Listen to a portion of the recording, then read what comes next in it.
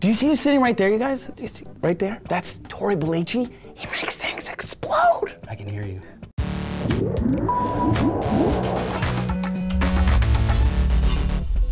Hey everybody, I'm Trace. And I'm Tory. Tory, I don't know if you know, but the Nobel Prizes are upon us. Are you nerdy? Are you a nerd? I'm pretty geeky when it comes to what we're about to talk about. Because dynamite was invented by Alfred Nobel. Right. 1860s. Who has like the Nobel Peace Prize.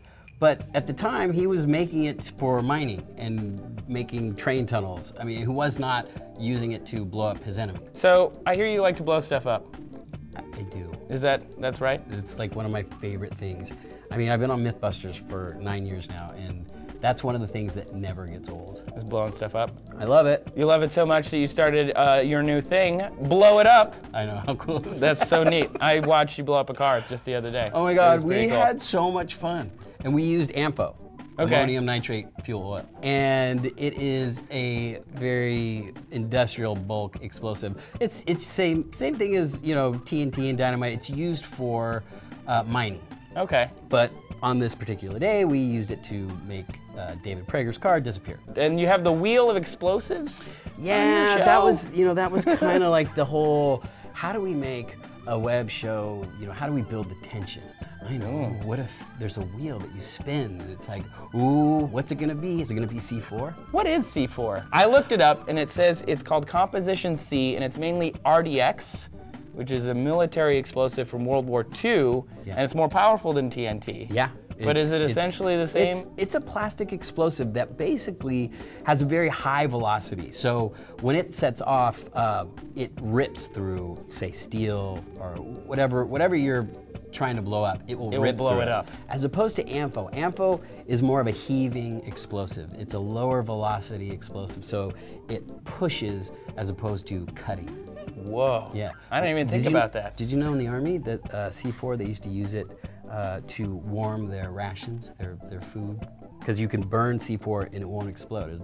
It gives you a constant just like heat. Little warmth. Yeah. That's kind of nice. A little factoid. Kind of brings you home right there. Yeah. What about these other ones that are on the wheel of explosives? Oh. Det cord. Det cord's one of my favorites. That one you've used on Mythbusters a number of times too, right? It looks, yeah, all the time. It looks like yellow rope. The ones that I was mainly confused about because I'd never heard of them were hexalite and pentolite. Yeah. Are they similar? Because they have similar names. They do. Well, you know what's interesting? Because hexalite, it comes in like little chunks.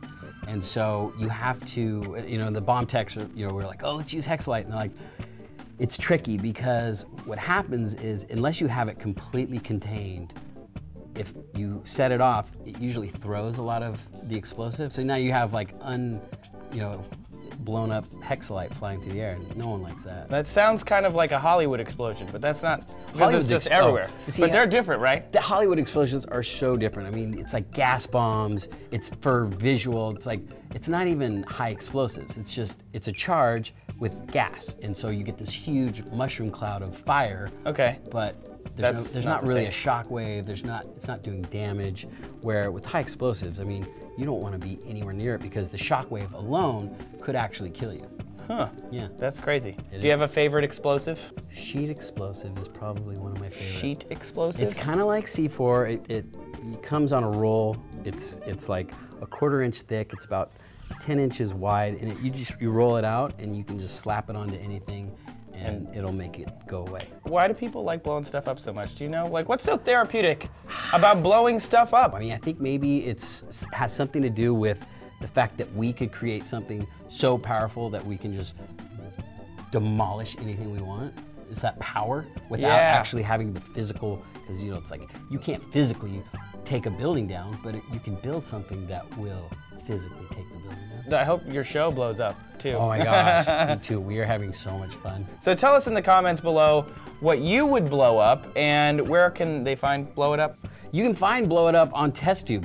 And the thing is, if you leave a comment below the video with the item you want blown up and a good story behind it, we might pick your item and actually have you on the show and blow it up. Or you can tweet at Tory Belleci with the hashtag Blow It Up. Thanks for watching.